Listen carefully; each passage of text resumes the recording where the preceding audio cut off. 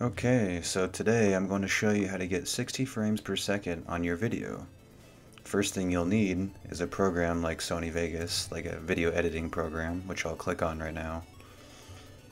And then, in this case for Sony Vegas, we will go to, first we should probably open a video. Let's see, we'll just open this one, Wolfenstein. And as it loads, we will go to Render As. And as you can see, you have all these little output formats.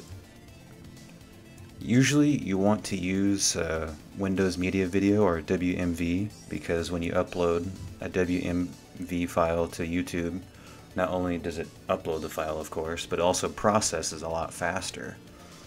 And as you can see, I have it highlighted right here, 1080p 60 frames per second YouTube videos. And if you can scroll down, you can actually customize the template, and that's what you want to do.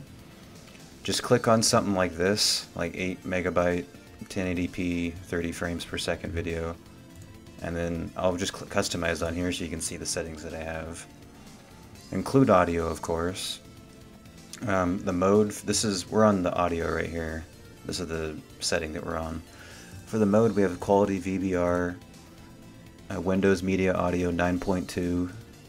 The attributes, we have it all the way up to 48,000 kilohertz.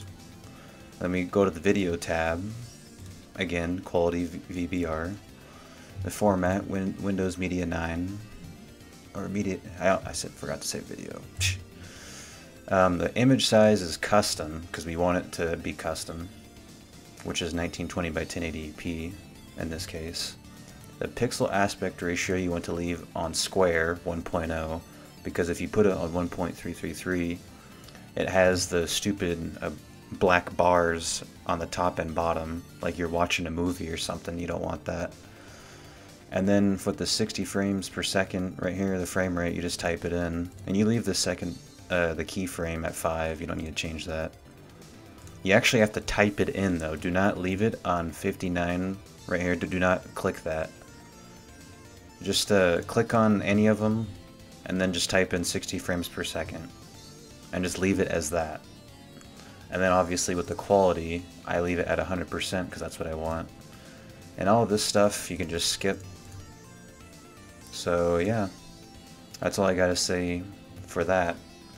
Thank you guys for watching the video, and if you can, please leave a like. I'll see you guys later.